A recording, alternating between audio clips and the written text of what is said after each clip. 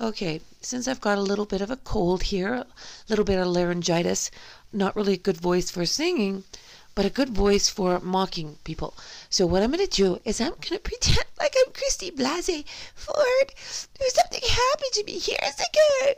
At some party that I didn't know. When you went to a party, there was boys and girls there. Oh, nobody told me. So my question now is, do you believe me? Does that sound realistic to you? Okay, I'm going to pose my questions to you, or my accusations, I shall say, in two different voices. The boys at CBC, they lied to me for 2 years, making me think they were on my page and on my side, and so I gave and I gave and I gave. Then after I found out that they were liars, they wouldn't give me back my money.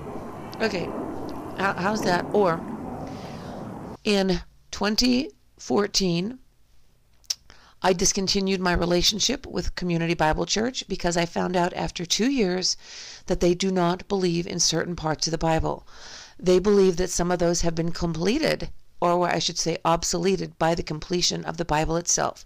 So the Bible is redacting itself, is turning back around on its heels and eating itself alive after it was completed. By the way, they are unable to provide the actual date and time that completion took place.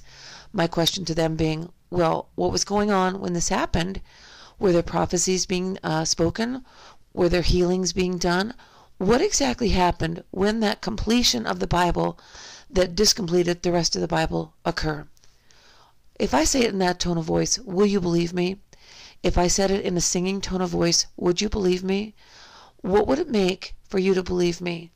If I am giving the truth, regardless of the tone of voice, the look of my face, my curvature of my spine, because I'm not a jellyfish anymore, would you believe me?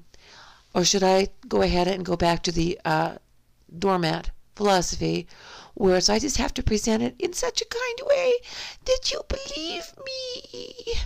Okay, your call.